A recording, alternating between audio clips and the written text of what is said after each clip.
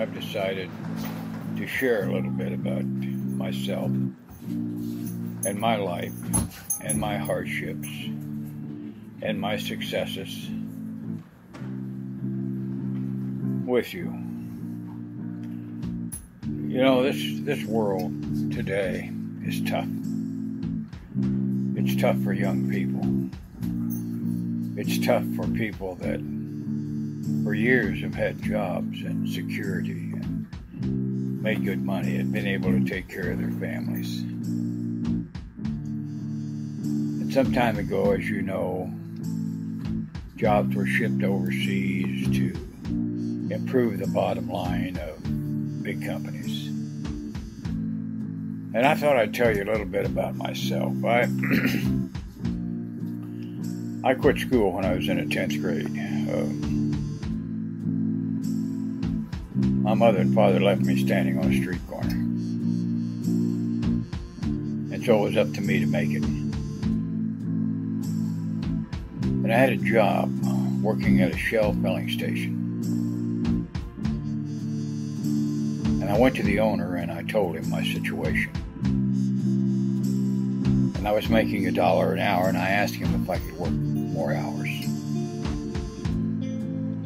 And so I began working 90 hours a week. And during that time, as I've said before, my home was the back of an old car. And I worked my 90 hours a week. And I took my baths in a filling station restroom. And I washed my clothes, my private clothes, in the sink. And once in a while, when I was really hungry, I would go to the grocery store and snitch an apple or an orange. Now, this was in the 50s. Things were a lot different than they are now. And I'm convinced that the owner of the grocery store knew what I was doing, because it was about a half a block away from where I worked, and he knew me. Now, I've said before that good things or bad things last forever. And that's true. And I began to learn different things. I knew that if I had nothing to offer, I was as far as I was going to go.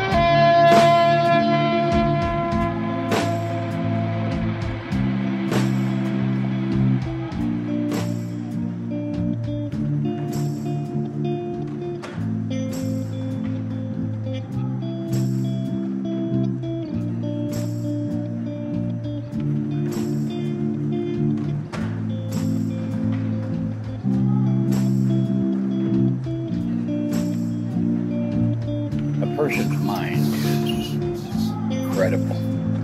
Your mind is as incredible.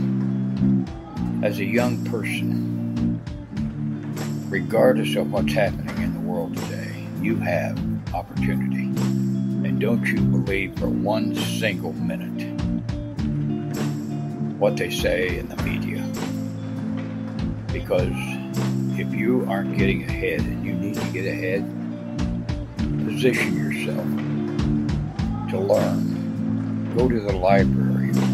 You are the backbone of this world. Young people, without you, This world is nothing. Nothing.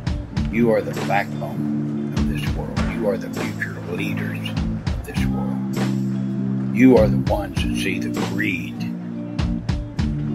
of the people that are running it now. You're the ones that see the waste of the people that are running it now. We need you. We need your minds. We need your hearts. We need your lives. We need your loves. We need you to care